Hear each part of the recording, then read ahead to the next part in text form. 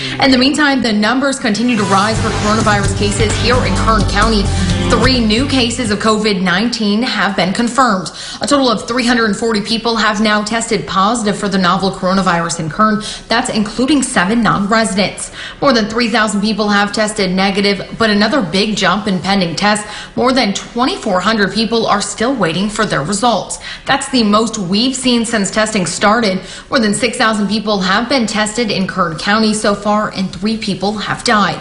Well, according to Public Health, 38 of those positive cases has been hospitalized at some point during their illness. So far, 113 people have met CDC guidelines and are no longer infectious.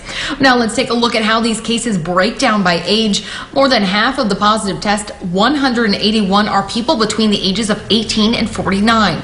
Meantime, 15 children have tested positive. 93 cases are between the ages of 50 to 64, and 44 are ages 65 and older. And here's a look at where those cases fall within the county. This map shows where the patients live, not necessarily where they caught the virus. 47 in the Valley region, 129 in the region known as West Bakersfield. Right now, the area known as East Bakersfield has 137 cases, 10 cases confirmed in the mountain areas and 10 in the desert areas.